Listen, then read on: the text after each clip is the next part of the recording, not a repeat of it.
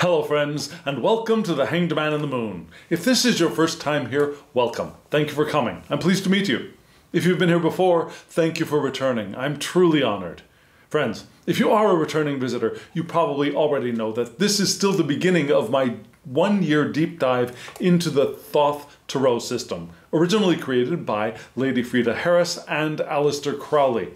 And it's been a very interesting and enlightening journey so far, and it's only just begun. This is the third lunar cycle that I've really been focusing on this system, and yes, I consider it to be a separate system from the Smith-Waite deck and all of its iterations, which also came from the Order of the Golden Dawn at a little bit of a different time with very different people.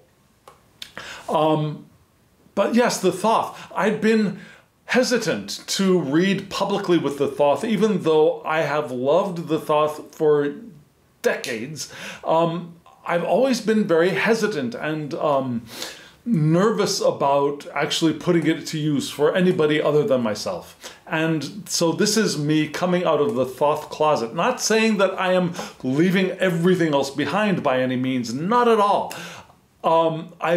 My first true love is the Smith-Waite deck and its iterations. That's where I, as they say, cut my teeth on the tarot. And I love the Tarot de Marseille and the Continental Tarots as well. I love those, and I'm not going to be tossing them aside for the Thoth. But I've now been able to claim my inner Thoth reader persona, Thoth reader self. Let's call it that. So, and this Thoth reader self is still in development. It's still a work in progress. So that's what we're here to do. We're here to explore the Thoth tarot system together. And I've got a whole spread all laid out for you, my new spread that I used in my last video. I'm going to continue using that for at least this cycle, the next lunar cycle, maybe even a third, we'll see. If I get another bright idea, I might change, but I think I'm going to be using this one for a while. And I've got the spread all laid out for us, but before we get to the spread, let me give you a little bit of a preview. The preview for this spread is success is a-comin'. Energy is a-comin'. If we've been feeling a little bit, I don't know, the beginnings of fall, weariness, and the urge to snuggle under covers and not move very much, if that has become prevalent for you in this next week, according to the spread, we've got some energy and some success coming our way. And that success seems to be dependent upon and asking us to bring stuff together, to synthesize, to analyze and bring things together in order to find a wholeness for our success, which may not be a long-lasting success, or it may be. We need to read the spread to get to that level of detail, but that's what I see at first glance. So, friends, before I show you the spread, let me first tell you how grateful I am for all of you who have already hit the thumbs up button and who have subscribed to this channel, because it's you who have helped this channel and continue helping the channel to grow and develop and get the channel in front of the eyes of other people who might be interested. And I think that's the most important thing. If you're interested, hit that thumbs up button and it will put this video and this channel in front of the other people who might also be attracted to what we're talking about here. So thank you for doing all of that. And in case you are interested in getting a reading from me, my email address is below. Shoot me an email to thehangedmaninthemoon@gmail.com. We'll get you a reading. Smith-Waite, perhaps Crowley, perhaps Tarot de Marseille, your choice. So all of that stuff is all available for you. And if you want to see a specific video about a specific deck, also let me know in the comments below or shoot me an email. I'll try and accommodate you as much as I possibly can. So, That's me, that's what we're here doing, and these are the opportunities for you. And now, another opportunity, we're going to look at this week's spread. So first, let me show you the spread right now.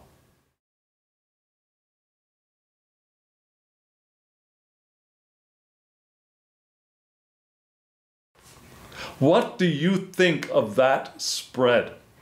Interesting? I think it's interesting. What do you think of the decks I'm using for this spread? I have to admit, I realize now, and I did not really realize it before I did last week's video. The two tarot decks that I'm using in this spread are out of print. One of the decks is a deck that was part of a set that came with The Mirror of the Soul, a wonderful book that I think you can still get. But this particular deck is gone, to my knowledge. However, it's almost exactly the same size, I believe, as the mini Thoth that is available on Amazon. So you can get something very similar to this Thoth mini deck online still. Not part of the package as I got it. Although you can get it part of the package as I got it on eBay and perhaps even Abe Books, but it might cost a little bit more money. The other deck I'm using is very out of print. The Universal Tarot is a fascinating deck that some people would argue is not a tarot, but we're using it as a tarot. And if you're interested in the question of, well, why isn't it a tarot? The creator has left the pages out of the court cards. So we've only got 3 court cards for each suit instead of 4. We have a king, a queen, and a knight, which I'm going to be reading as knight, queen, prince, just saying, but they leave out the pages, or in the Thoth deck, the princesses. And I gave you a little bit of that information in the previous video. If you're interested in that brief discussion, go check out that video. I'll put a card up here if you want to go look at that one. Okay, so those 2 decks are out of print. The I-Ching Oracle, I believe, is available. The creator has a Facebook page. I haven't been able to find a website that actually sells them, but contact the creator on Facebook and you probably will be able to get this deck. And I'll put that information in the description box below. So, friends, this spread, interesting, right? Now, just in case you are new here, let me tell you what you just saw. There were 5 sets of 2 cards, and I'm calling this my 5-element spread. 4 classical Western elements of fire, water, air, earth, and then the 5th element of ether or spirit. So the 2 cards in the center, the very, very center, those are for the 5th element of ether or spirit. Then in the upper left, there were 2 cards for fire. In the lower right, there were 2 cards for water. In the upper right, we had 2 cards for air. In the lower the lower left, we had 2 cards for earth. So spirit, fire, which is our passions, our inspiration, our sexuality. Water for our emotions, our intuition, our sensitive poet kind of creativity. And air for our thoughts, our vision, our plans, our ways of communicating and looking at the world. And then earth, our bodies, yes, our physicality, yes, but also the work we do in the world and our resources, the material stuff around us. Yeah, and that's the order that we're going to be reading these cards in. And then there were 2 cards at the, feel like an airplane stewardess, there were 2 cards at the side. Check the exits. There are 2 cards at the side that gave us, that will give us advice. And those are 2 cards from an I-Ching Oracle deck. And I use that deck because, I don't know if you know this, but Crowley was very, very interested in the I-Ching and studied the I-Ching and incorporated the I-Ching in his deck. The concepts, the ideas of the I-Ching, particularly when it comes to the court cards. Yeah, Crowley associates each one of the courts with a specific not trigram, but hexagram.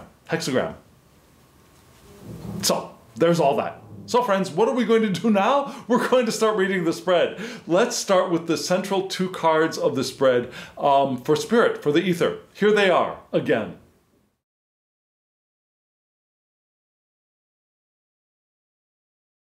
You just saw from left to right the 4 of Wands and the 8 of Wands, right? A lot of fire here in the spirit realm, and an interesting doubling. Yeah, 4 and 8. That's also very interesting and indicative, I think, of this week's spread, in a sense. There's, like I said, there's a combining that's being asked for, perhaps even a doubling. And the 4 of Wands is the card that we're going to start off with. A beautiful card drawn by Lady Frida Harris. It's lovely, right? We see here the circle with the ram's heads for Aries and the doves for Venus, because this is completion, and the Golden Dawn system places Venus in Aries for this card. And when Venus is in Aries, in the house of Aries, there's a lot of passion and dynamism there. Yeah, Venus is in the home of her partner Mars. And that there's a fiery, passionate, and dynamic relationship between them. It's not all calm and sweet between them. It's a dynamic, a very active, passionate relationship between these two. No? And yet the title of the card is completion, which is interesting, right?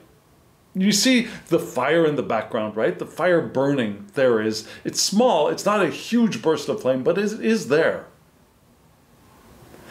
And because that flame is still there, this is not the completion of, yes, it's all done and well, that was nice, wasn't it? Right? This is the completion that may satisfy, but nothing is going to remain the same. It's not a completion that is going to be eternal. This is a temporary completion. It's a completion where there are clear boundaries that are recommended. We want to put a border around this sense of completion and realize that, yes, we can enjoy what it is for what it is, but there's still there's still a road to be traveled. Right?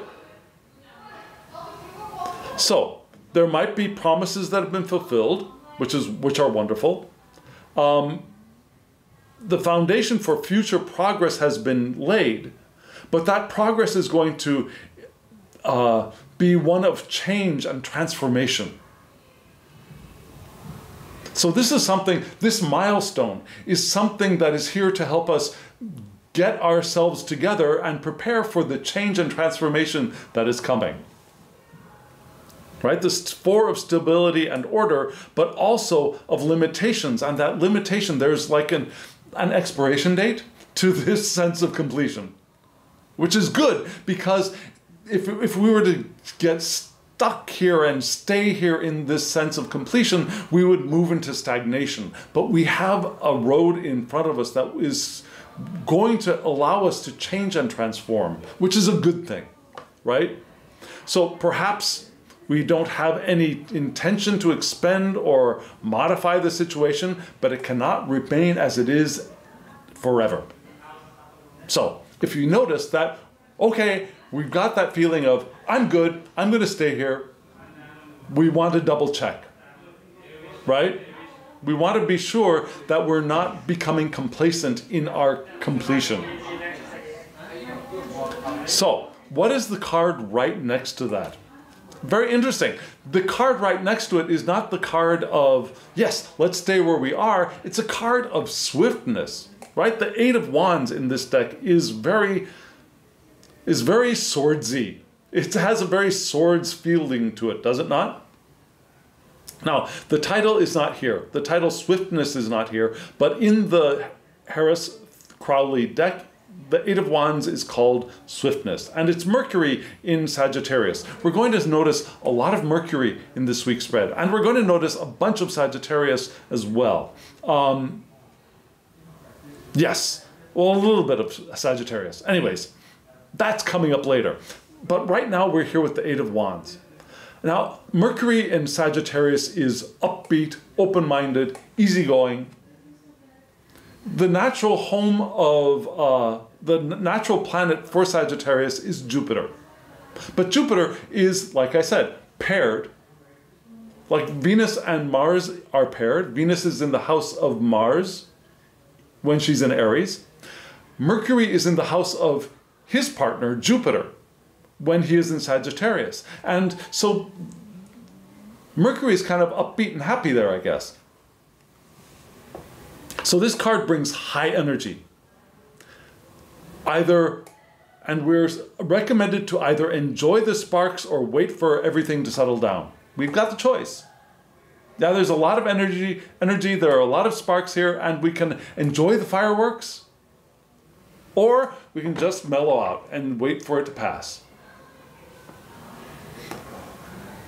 Personally, I think with this card here, the recommendation would probably be to enjoy the fireworks if we can. Yeah? This energy of high velocity is electric. And we can have heightened speech and heightened vision here as well, because there is a sword's feel to this card. And the creator of this card for this deck points to that sword element of communication and thought running quickly, like Mercury might. So something may have reached its boundary and is now splitting up a little bit. And so in the next sections of the cards, we're going to be seeing recommendations to re-synthesize. So, in spirit, what do we have? We have this sense of completion, but in that completion, things are breaking apart. And breaking apart like light passing through a prism, not like bricks from a building crumbling. Not the crumbling kind of breaking apart, but the splitting and the diversifying of a breaking apart of light through a prism. Which is beautiful and lovely and full of energy. But if we don't want to stop there. If we stop there and sit and enjoy the lights, which we can for a moment, yeah, we do have the completion card here to give us that, yes, enjoy the lights where we are right now, but we want to keep going. We want to keep going, right? Yeah, this is a milestone. It's not the end of the line. So that's what Spirit is, that's the information that Spirit is giving us for the coming week. Which is wonderful. This is good news. But if you were expecting a, yep, it's all done and I am the winner moment, this is not it. This is definitely not it. And hopefully we don't want to really feel that, because that feeling will only last a moment or two, and then we'll get to the part of, now what? Is that all there is? Right? Any success, any completion, we want it to be a milestone on a beautiful, magnificent journey forward, right? Can you see that? Can you agree with that? I hope you can. That's what living an intentional life is, after all. Yeah, the river of intention, the powerful current of intention that moves us forward is eternal.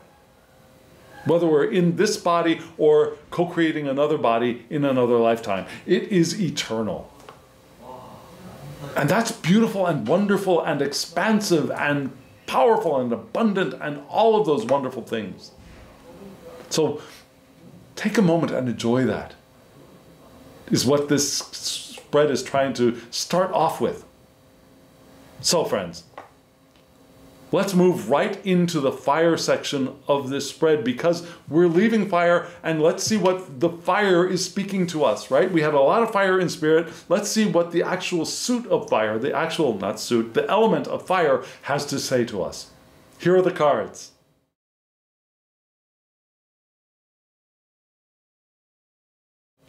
In fire, we had two cards. One is the Lovers, with Mercury again, but we'll get to that in just a moment. And the other was the Prince of Swords, right? Well, okay, so it's called the Knave of Swords in this deck, but I'm calling it the Prince of Swords because we're reading it Harris-Crowley style, okay? So we start off with the Lovers, and you know what? When I just picked up the card, I got a little bit of a panic attack because later on in this spread, we have a Hermit.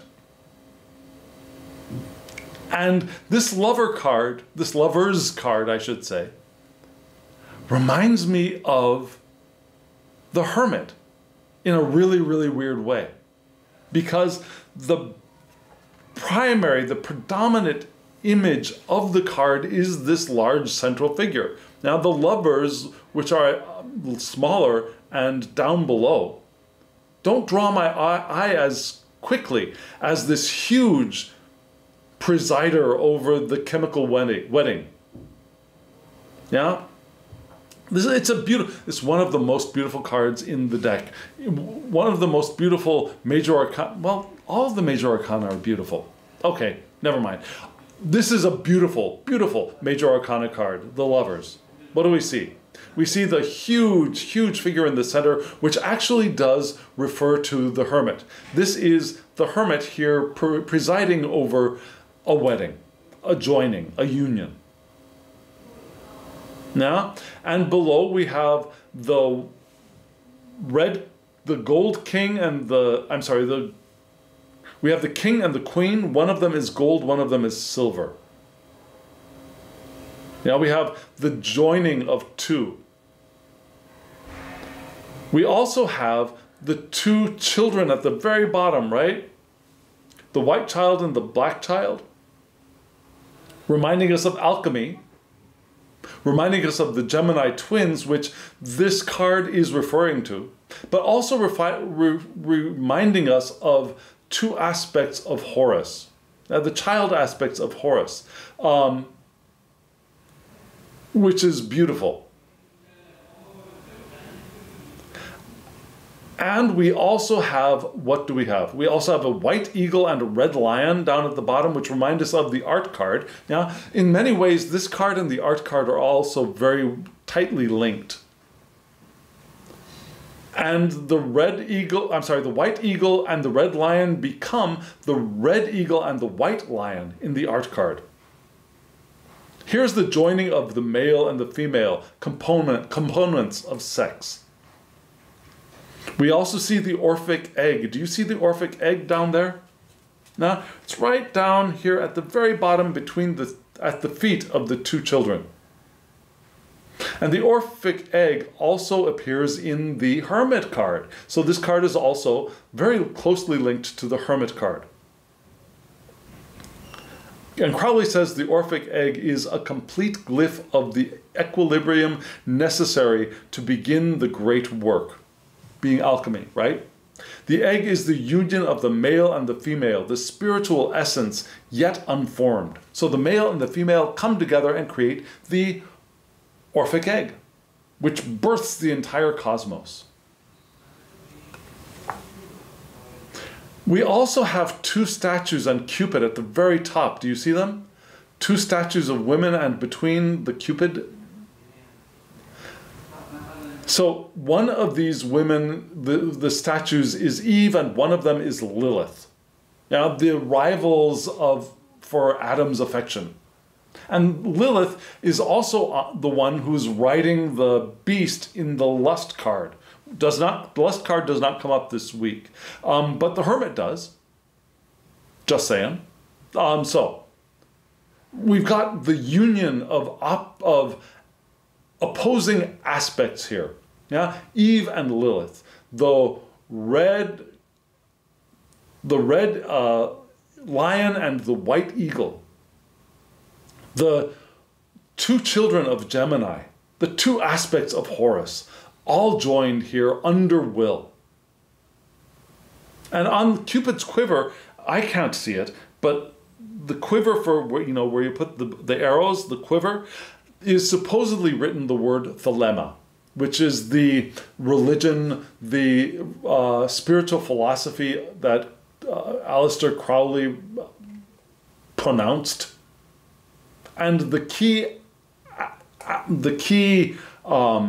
idea for thelema is everything is love, love under will. So here, the Lover's card, love, but under will. And the Lover's card is attributed to Gemini in this deck, as well as in the Smith-Waite deck, which means that it's also the domicile of Mercury. So, mutable air's vital attributes enter our world here in the Lover's card. Mutable air in fire. And we've got another air card right next to it. So we've got a lot of air in fire, which is great, because air adds to fire. Air electrifies, energizes fire. So these two cards in the fire section are very, very powerful, and they give power as well. So let's get back to the Lover's card. Sorry, my Tarot de Marseille habits are leaking out here. It's the Lover's card here. And the Lover's card connects Binah and Tiphereth. So we get our wisdom connected to the heart here. The wisdom of the mother, the top of the mother pillar, connects to the heart here in the Lover's card. And Crowley suggests here both analysis and synthesis, the dissecting of what we're looking at and then the recombining and bringing it back together under the wisdom of Binah, perhaps. And in Binah, we can think of Binah. It's a very interesting thing, just struck me, that the energy, the knowledge from Kether goes into Chokmah, which is understanding, but it's unformed. And then that energy is received by Binah. And in Binah, it's the womb of energy, where energy multiplies and diversifies and starts to begin to get a little bit of shape. Think of it like the womb of spiritual understanding is Binah, from which wisdom springs forth. So that analysis and synthesis, the breaking things apart and then coming back together is a very Binah activity. So here, broken apart, divided, and then considered before it can be brought together. And that could be for anything, for business, relationships, for self. Anything we're putting our attention on can receive this kind of activity. And it also refers to the chemical wedding of Christian Rosenkreutz. Rosenkreutz, the Rosy Cross, Rosicrucians. Christian Rosenkreutz is invited to attend the chemical wedding of the Red King and the White Queen. Is that right, or is it the White King and the Red Queen? Anyways, let's pretend that I know what I'm talking about, and it's the Red King and the White Queen. Might be the other way around. Anyways, one of them's red and white, one of them's white, one of them's the king, the other one's the queen, and they come together and unite, and that's the alchemy of birthing the pure soul. Here is indicated in the Lover's card. And that is joined with the Prince of Swords, otherwise known as the Knave of Swords in this deck here. Now, this Knave of Swords is very different from the Harris-Crowley Prince of Swords in that that prince looks a little scattered, whereas this knave does not look nearly as scattered. We see the square and what else is there? Yes, and the compass of the Masons framing this knight. So this prince, this knave, has the foundation of alchemical Masonic knowledge.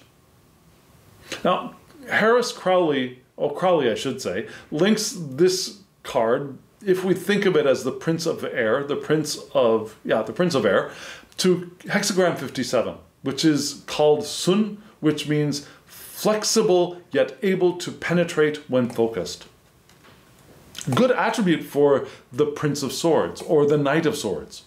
And both the Prince of Swords in the Harris-Crowley deck and the Knave of Swords in this deck point to Aquarius. That's why I think we can read them the same, because they're pointing to the same courtly zodiacal sign. Aquarius, which is the domicile of Saturn, from which fixed air's vital attributes enter our world. Now we have mutable air here and fixed air here. And being the Prince Knave, this is also associated with Tippereth, which is beauty. The beauty of self-awareness, but also identification with thought, perhaps, which might be a little bit a caution. Yeah? Self-aware, yes. Revel in the beauty of thought, but don't identify with it. That's where our problems can begin. So we have thought, consideration, mindfulness, intellect, learning, and freedom indicated with this court card. Reason and knowledge not yet applied could also be possible. Yeah, pure intellectual investigation, good at learning, but not so good at putting things that they learn into practice, which is a little bit of a trap for Aquarians. They could have focus issues as well. Not as much of a focus issue as maybe Mercury and Gemini would, but there's still a little bit of a focus issue here. So, one thing to also be careful of is opinions that might change at the drop of a hat. Now, the opinions might change in an instant. And it's a little cold here, so my snapper, there it is, in an instant.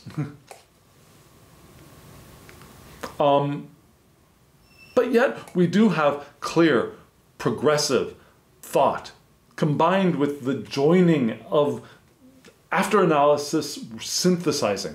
So if those potentially problematic aspects of the Prince Knave of Air with Aquarius,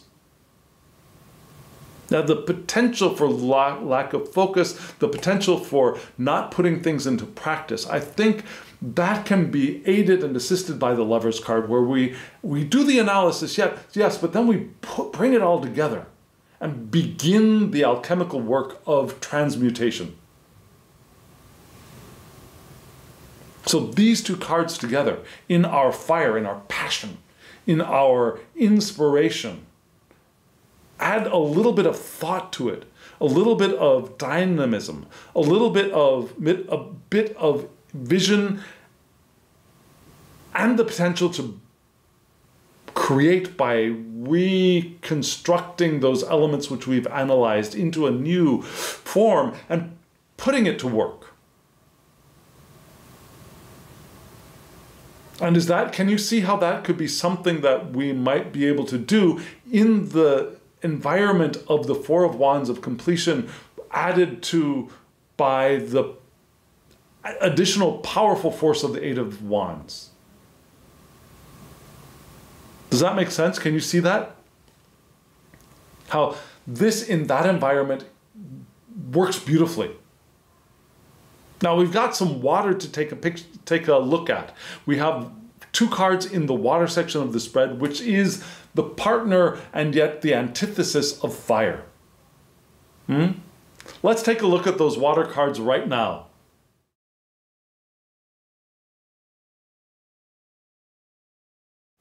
It's really interesting.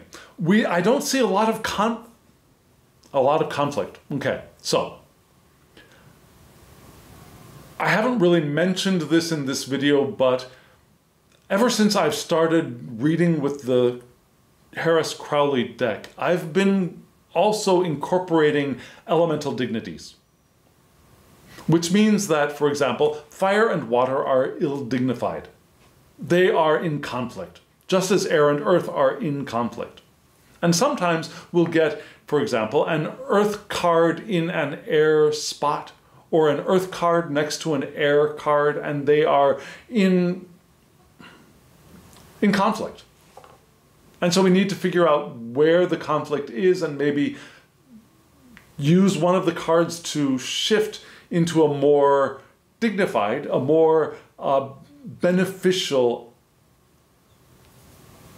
aspect, state, attribute.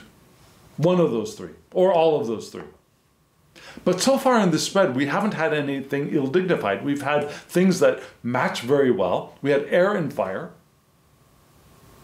Matches very well. And right now, we move into water, and we've got two cards. Yeah, the 8 of Cups. Not the happiest in the pack, but the 8 of Cups, and then the universe. No fire. Everything is hunky-dory. And water and air, they're fine together. They don't lift each other up. They don't squash each other down. They can walk very comfortably side by side. So, we start off with the 8 of Cups, which is this one, which is Saturn. Now, we'll have a little bit more Saturn in just a moment. But we've got Saturn here in Pisces of all places. I don't know if you can see the glyphs here on the card, but right at the very, very top, there's a little white squiggle here, which is Saturn. And then at the very, very bottom, there's a slightly orangish Pisces sign. And Saturn does not like being in Pisces, to tell you the truth. Saturn is really happy in Aquarius, is really happy in Capricorn, and is really happy in Libra, actually, where Saturn is exalted. But here, not so much. So when Saturn is in Pisces, we have weak boundaries. Saturn is all about the cutting things, dividing things, and clear boundaries. But that gets submerged in this ocean of Piscean water, and those boundaries dissolve, giving us the sense of indolence, the avoidance of activity, because we can't hold it together anymore. Yeah, it's like you've got this really rigid salt. Let's say salt. You put it in water, and the salt kind of dissolves. It's still salty, but the boundaries and the shape have been lost. That's kind of what's happening here. So, into the extreme, we have hopelessness of desire gone wrong. We've wanted to do something and it just went wrong, and it's just giving up. I don't want to do it anymore. Yeah? Or we might have been caught in a shallow ambition. Yeah?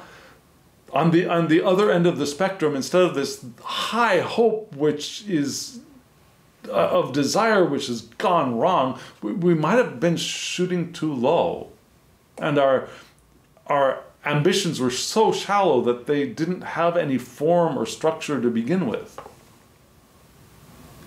And so we might have thought, let's just give up, let's abandon whatever success we have achieved so far. We have the potential of abandoning it. Losing our interest, emotions starting to stagnate and become difficult to bear. Now, that stagnation which I said was a potential of the 4 of Wands if we just stay there. Which in the ether section, in the spirit section, was we got the boost of energy from the 8 of Wands. Here we have the 8 of Cups, which has the potential of doing what I said was the problem. The potential problem of the 4 of Wands. And so thank goodness these two cards were not together, right? But we do have this to contend with in our emotional sphere, in our intuitive sphere, that we still have that potential in the 4 of Wands of ether to slip into the 8 of Cups of indolence and give up. Because we're not there yet, maybe? I don't know, maybe. But we're paired with the universe. And this may be a reason why that we have that potential to be like, this is it. Because what is the universe? It's a beautiful card. In the Harris-Crowley deck, we've got a woman dancing. Here we have a whirling dervish, but dancing. And the universe points to Saturn, which is domiciled in both Capricorn and Aquarius. So we've got cardinal Earth and fixed air's vital attributes entering our world, entering our natal charts, entering the question we ask of the tarot, which is how can we live more intentionally in the coming week? And we've got Saturn here in cardinal Earth. Let's get going. And fixed air. I've got this all figured out. And the universe card joins Yesod and Malkut. Yesod and Malkut, foundation and manifestation or kingdom. Now, Yesod is the middle, the bottom of the third triangle of the tree of life, pointing, the second one pointing down. The first one points up, the second one points down, the third one points down. And this is the psychological or the etheric triangle, bringing us right into manifestation in Malkut. So the central, the foundation of the whole tree, number 9, points right down into manifestation, to the kingdom. And this is that path of completion, of successful manifestation. So, like I said, instead of a dancing girl in the Harris-Crowley deck, we have a whirling dervish. What is a whirling dervish? The whirling dervish, the whirling dance of the dervish, is a meditation. It's a meditation on love of the divine, of divine love. Now, the whirling dervish, I can't get this on camera, I don't think, but the pose is generally like this.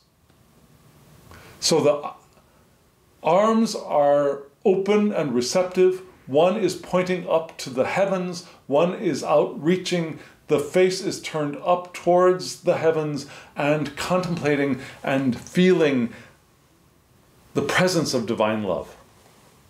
And the way to focus that is by moving the body in a circular motion, just like the universe turns and the divine will, the divine love turns on an axis of the monad, of the point, of the all, which is the unity which contains everything and is the central point. If that makes any sense. Does that make any sense? I may not be expressing it well, but here we do have that whirling dervish, which is echoing and a symbol of the whirling universe. First we have the whirling planets of our solar system, and then we have our solar system whirling in our galaxy, and the galaxy is whirling in the universe, right? So this is the manifestation of the divine and an emanation thereof. It's the coming together and ending of all things, ready to create a new beginning.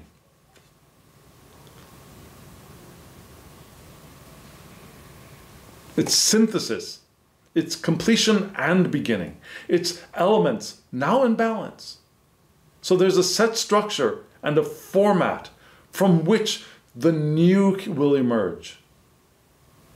This is the final arrangement for that Orphic egg to burst open. And we don't really have an Orphic egg in this one, but in the Harris-Crowley deck, we do have an Orphic egg. We have the serpent spiraling as well, which could be Sophia, the divine feminine, swirling into manifestation. And perhaps it's time for a well-deserved rest. Yeah, we've got this foundation. We could take a seat here and not stay. Because if we do that, then this becomes a problem. But this can be the solution to this, right? So, perhaps it's because we are here and we've lost our... And because this is in water, we've lost our intuitive understanding, we've lost touch with our intuitive understanding that this is just a moment of completion and we're not stuck here. And it can't get stuck here because the world doesn't end. I mean, the universe doesn't end. It's a step in the eternal expansion. And yet, maybe we're distracted. Maybe we're emotionally disconnected with our intuition, which tells us that we're getting ready for the new, for the burst, for the thing which was indicated in spirit, which was the Four of Wands completion and the burst of energy of the Eight of Wands, right? Maybe we've lost touch with that. So if we are feeling that sense of, is that all there is, then that's because we've lost touch. And so the spread is reminding us, hey, wake up, wake up, wake up, wake up.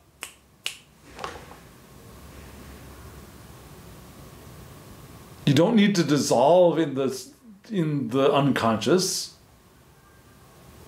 Get it together. We're on a journey of eternity together. You, me, the divine. That person you hate, that person I hate, that person I love, the person you love. We're all in this together. So, that's our fire and water, right? The lovers and the Prince of Swords, and then the Eight of Cups, but the universe. So, take this moment of pause, of completion and manifestation and dance in it rather than going into indolence. Do the dervish instead of the dissolving. Get it together and dance. So friends, let's take a look at the air cards for this week's spread because they're interesting. Here they are.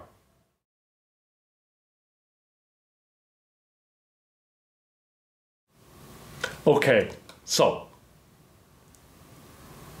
in the air section, we have a little bit of ill dignity, just a little bit. Let's take a look at it, yeah? On the left, we had the Princess of Wands. On the right, which is fine, Princess of Wands. Then we had the Two of Discs. That's a little bit of a problem. But let's start with the one that's not so much of a problem. Yeah? Let's start off with this beautiful Princess of Wands. Isn't she gorgeous? Look at her, how she flows with the fire there. Now, she is Earth of Fire, but she is burning, right? She's flying. And the Crowley, you see those two things streaming from her head, which could be hair? Yeah? The two things which are streaming forward, going forward, like her braids are going in front of her. Interestingly, Crowley points to those and links them to the feathers of Maat, not of Maat, of one of the Egyptian goddesses of air. Of air. So, this being a fire card in the air section of the spread is fine. Fire and air work well together. That indication of air in this fire card is beautiful. And Crowley points to hexagram 27 for this card. 27, it's a person omnivorous of passion, reckless in attaining gratification. So this card is potentially dangerous. We can go overboard with the Princess of Fire. Now, we could ride that current smoothly, or we could turn into what is it from the Bugs Bunny cartoons? A Tasmanian devil of too much passion, too much desire for gratification. But the Princess of Wands is ambitious, aspiring, full of enthusiasm. Sometimes a little irrational, but powerful. Don't get on her bad side, though. She will not forget an injury. Yeah? But she's brilliant, she's daring, she's courageous. And she must be aware while the passion burns.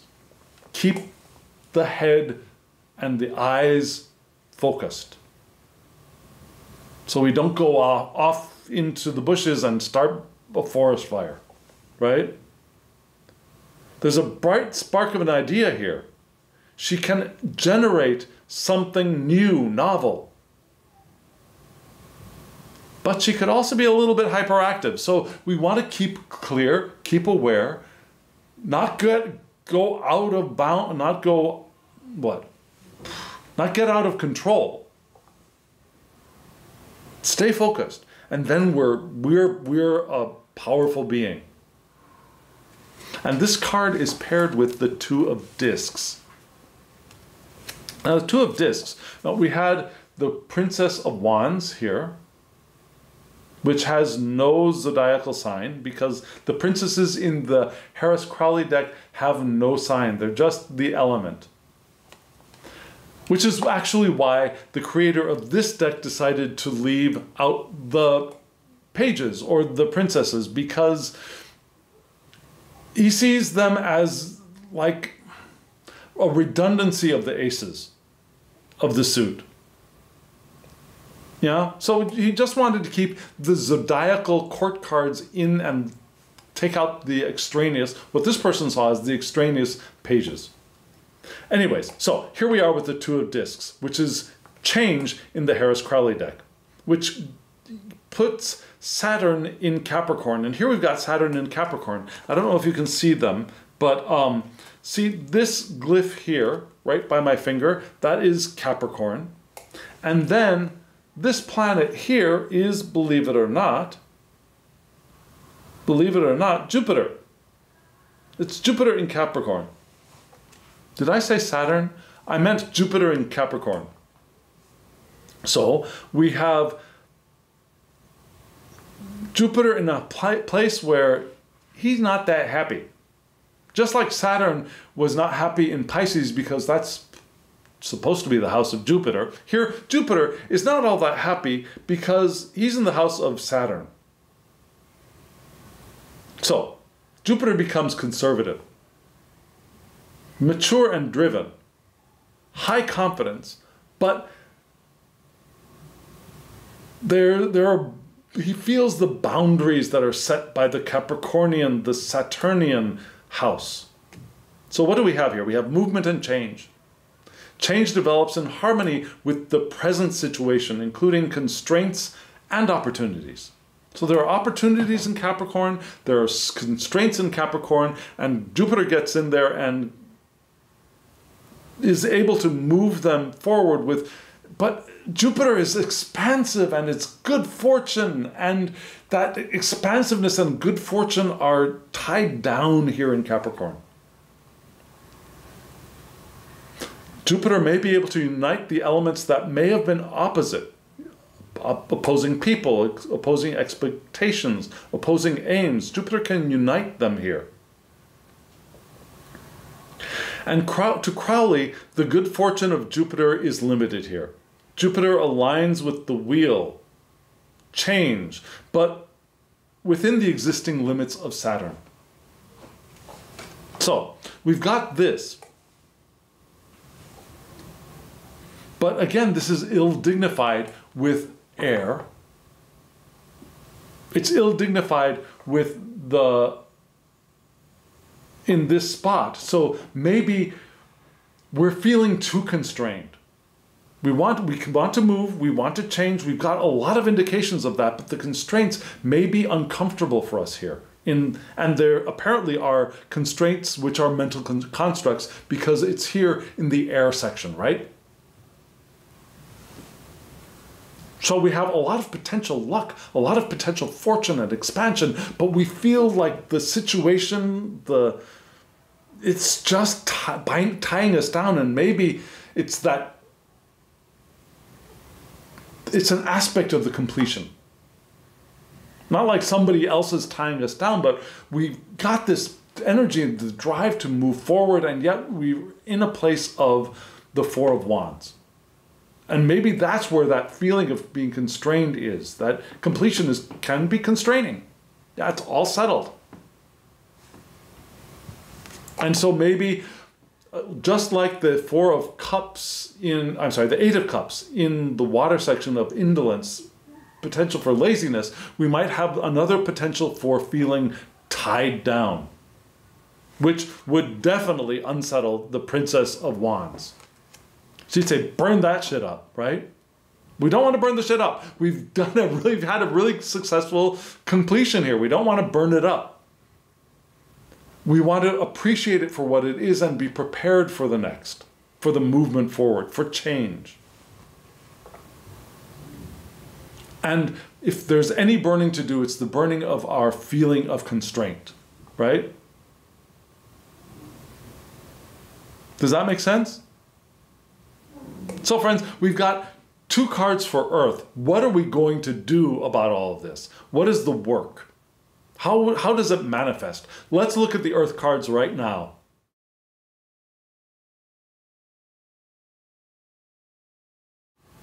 The 2 cards we have for Earth are, from left to right, another princess, right? The Princess of Discs. We've got Earth and Earth.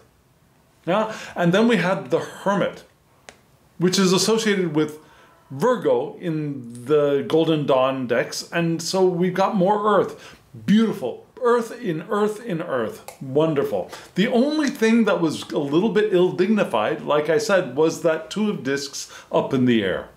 2 discs up in the air, reminding me a little bit of the Smith-Waite deck of the 2 of coins, or 2 of pentacles, I should say, where the juggler is juggling those 2 pentacles, 2 discs up in the air.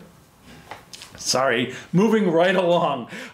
So, Princess of Earth, wonderful card, and one of the most important cards according to Crowley.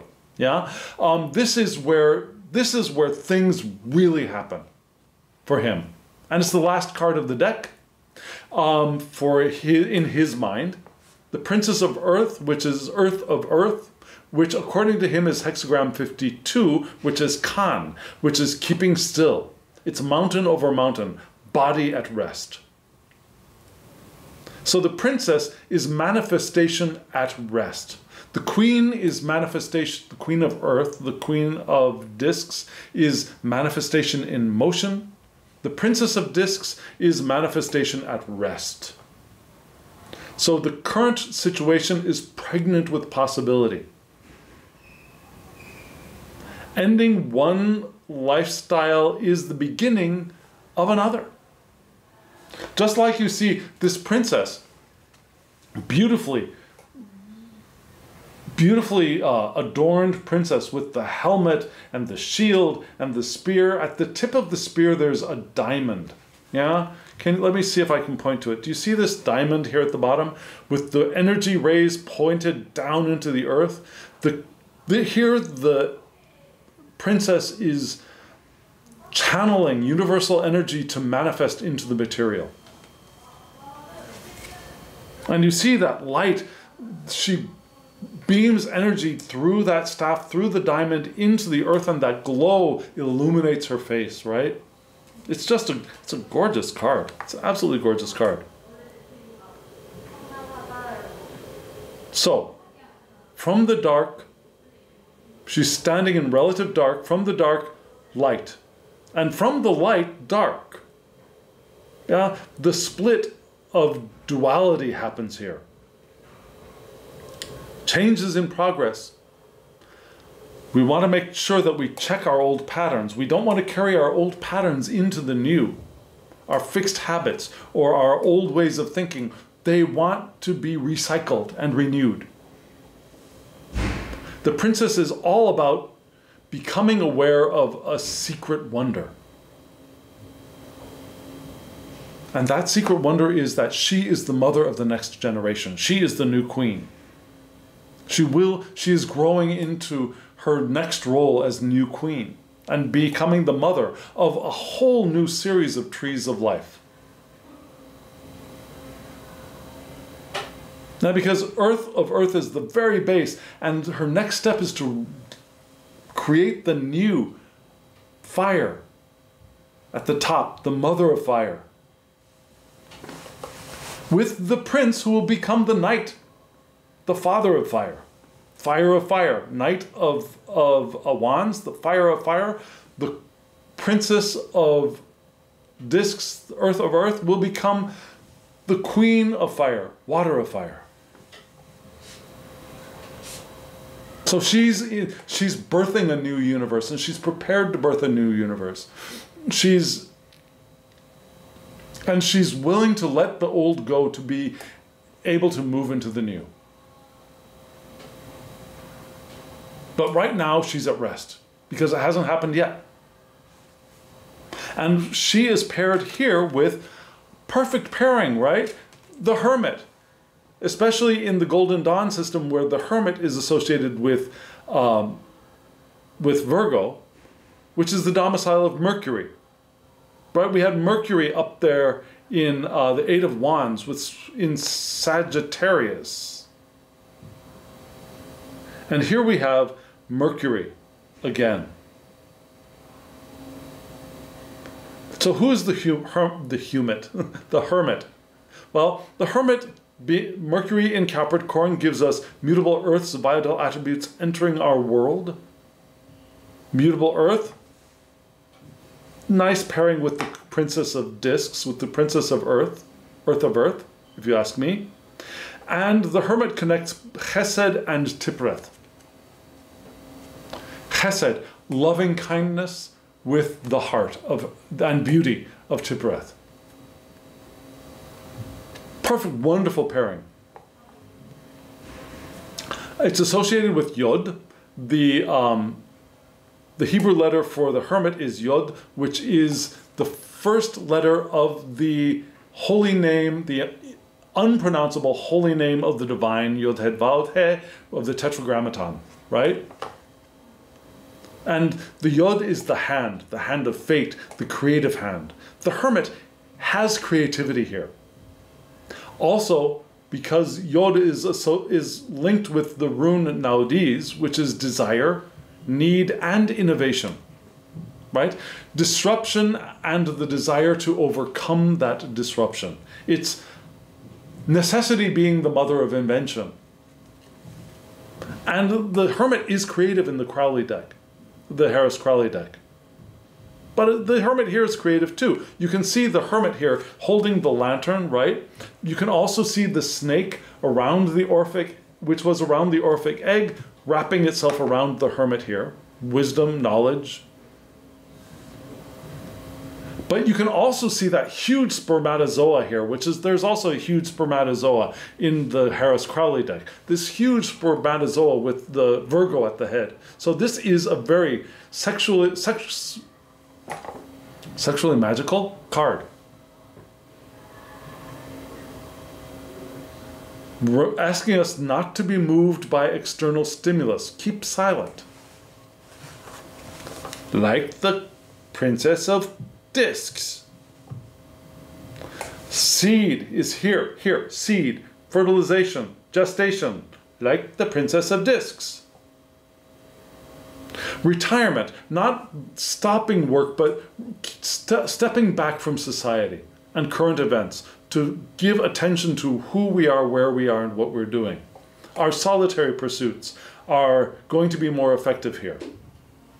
Going it alone, not getting involved with other people's crap. Yeah?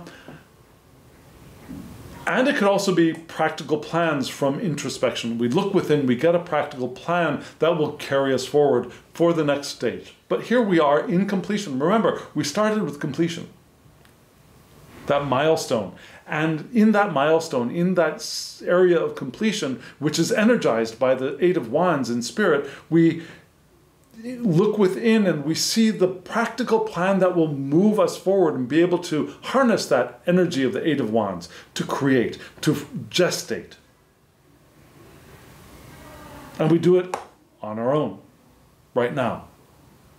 Other folk may join us in the future, but for right now, we're going it alone. We're doing our own thing. and not getting ourselves dragged down into the potential of the 8 of Cups of indolence, recognizing that this completion is the beginning, not the end. It's not we don't have to create is that all there is? And that energy we've got, just let it leak out into a puddle of mush. That's the only thing I could think of. A puddle of mush. Keep it together. Enjoy who we are, where we are, and begin feeling where that energy is going to be moving us for in the next leg of the journey, right? This is a wonderful place to be if we allow it, if we fully inhabit it with our true nature, feeling the powerful flow of intention through us and around us. Now we have 2 cards of advice from the I-Ching deck. Let's take a look at those cards right now.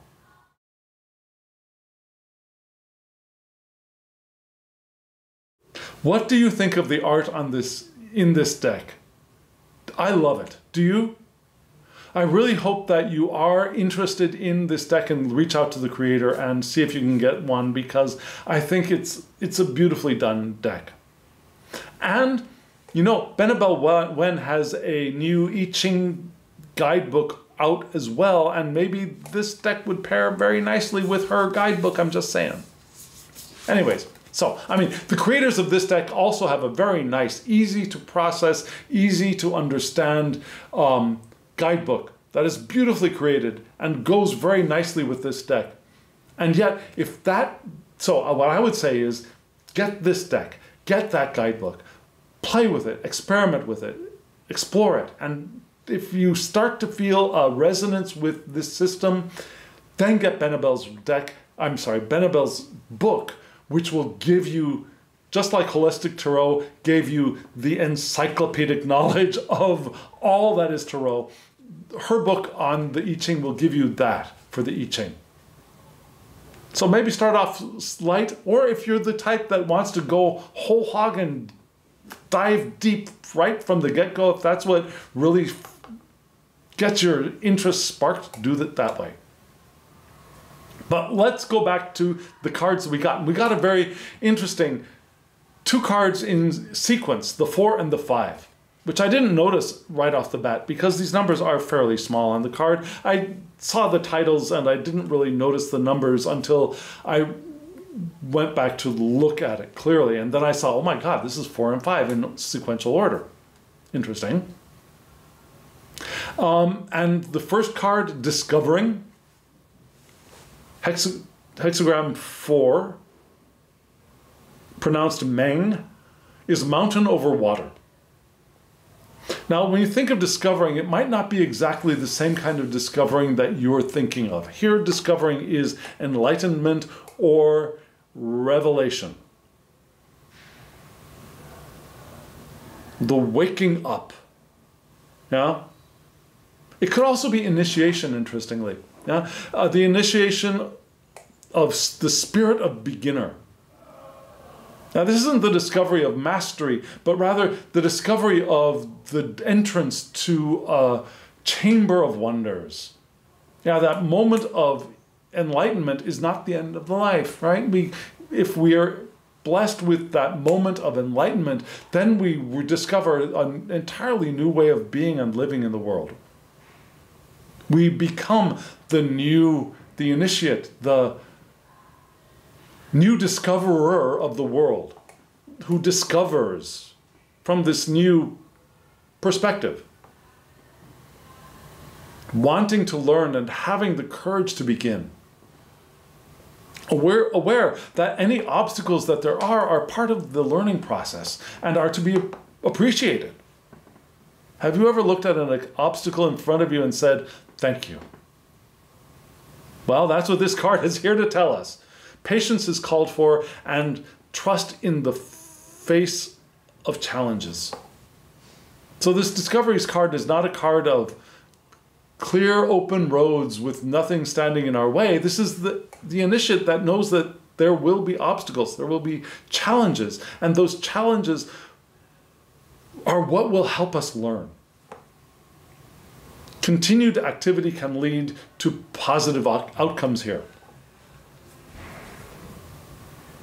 So that's where we begin. That's the advice, that we recognize that where we are here now, in this moment of completion, is the opening of the door. It's the awakening. And that there will potentially be obstacles in our way, for example, the feeling of indolence in the Eight of Cups. Yeah, maybe our Two of Discsness, our conservative natures, are the boundaries that we feel around us might make us feel like we're facing another obstacle or a constraint. But we can give thanks for that, for being aware of it, because if we notice that we are bound and restrained, we know that there's something else out there too. So, as initiates, we discover our way to pass through, above, over, around, whatever that is, whatever that constraint is. And then the next card is waiting. Because yes, we're here, we're discovering, we're initiating. But this is not the time to move ahead. We're in the Four of Wands, right? Completion. So it's really important, it's significant that this waiting card is hard on the heels of discovering. That yes, you've gotten there, but wait a minute. Hold your horses. This isn't the time to go charging ahead like the Princess of Wands might want to do. This is the time to just take a moment. Believe that things will get better. If they're good now, they will get better. If you feel uncomfortable and constrained, you see that obstacle right there in front of your face now, it'll get better. This is time to sit tight and let things unfold naturally, which is difficult with that Eight of Wands energy perhaps running through us. If there are difficulties or uncertainty, they are temporary. That's what this card is here to tell us. So, we're here. We're the initiates. There's something new. There's something that we are discovering. There are revelations at hand. We are learning. And yet, hold your horses. Don't get ahead of yourself. Take a moment. Because in spirit, we're here in a completion moment. We've completed the journey to this point. We've completed the opening of an initiation, perhaps. Yes, we feel the energy wanting to move through us in the Eight of Wands and the Princess of Wands. There's a lot of fire there. But wait, just wait. Be present to where we are, like the hermit. And don't be moved by the external stimuli. Be present and aware, knowing that in that presence and awareness there is sexual magic, and not only fornication, but sexual magic, that root chakra pouring through the second sacral chakra. That energy magic is available to us and vital for us, of creation. Does that make sense? That's where we are. And I still haven't hit...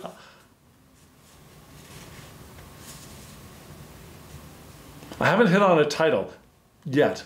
I'll figure it out in a little bit. But this is the end of the video. So friends, thank you very much for joining me on this journey through this spread, and for joining me on the journey through my year of initiation into the Thoth Tarot as a public tool.